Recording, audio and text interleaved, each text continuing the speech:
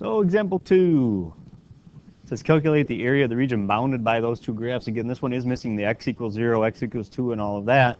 That's because if you actually do go and graph those, they enclose something all on their own. They don't need any help like we had in the last one. So if you go and graph that and put them in, there you go. And so it encloses that area all by itself. So it hits there and hits there, so this is what you're trying to find. Now, is there any guarantee that that point right there is nice and that point right there is nice? No? Are we hoping they are? Well, that'd be best if they could be, but there really is no guarantee. But if you have forgotten, there is actually a way of finding those exactly. Calculate.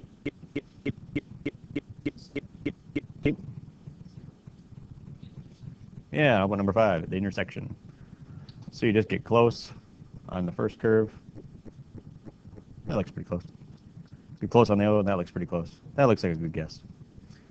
-2, comma, -2 is the point where they hit right there. And, or you could go to table and hope it's nice points. Either way it would work. And then you can go ahead and calculate the other one.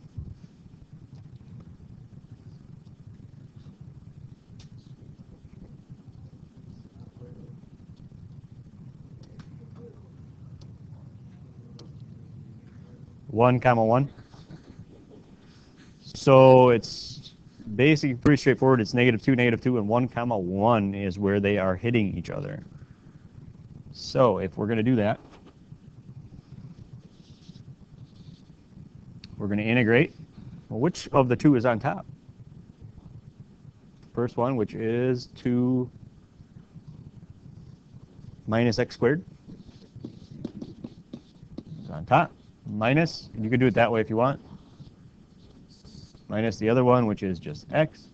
Of course, dx for everything, but from where to where? Again, you want the x value, so -2, 1. Anything we can do before we try and type that in here? Yeah, well, we can do -2 to 1 and make it -x squared minus x plus 2. Again, is that function I just wrote, -x squared minus x plus 2, is that actually going to be this graph then if I go and do that? No, but it is a graph of something that would have the exact same area. Okay? So you go ahead and you use your calculator to figure that out. Either you go to that one graphing way that we did or the other way I showed you. And what do you find out? 4.5 is correct, or 9/2. Either way.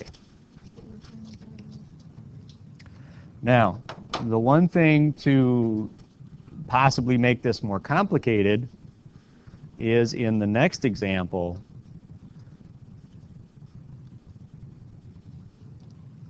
obviously as the functions get more complicated, the graphs get more complicated. But believe it or not, this will create a region. In fact, this creates 2 regions. Unfortunately, which function is on top changes in each region. So you're going to have to do 2 separate integrals on this one. So, and then you just add those together, exactly. So why don't you go ahead and graph that? I'll have to write them over here. So we got 3x to the third minus x squared minus 10x. And the other one's -x squared plus 2x. Let's go graph those and see what we get.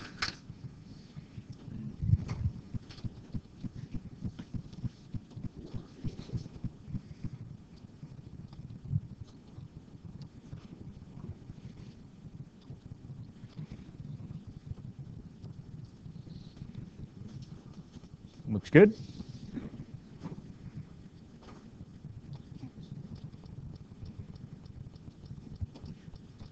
That looks good. Are those right? I think so.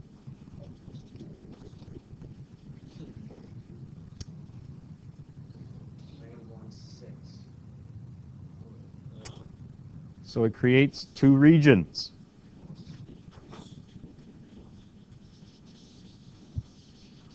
Creates that blue one.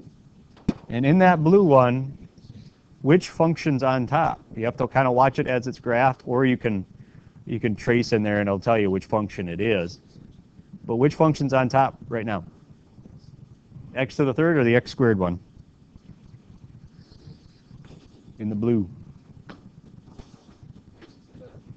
X to the third is on top for the blue one. Unfortunately, when you go here, x to the third goes down like that. Here's your parabola for x squared.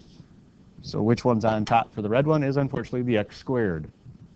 So you do have to change them, but you can find those intersections. You can do all of that. And that will be your homework for tomorrow. But you have a good amount of time to do that.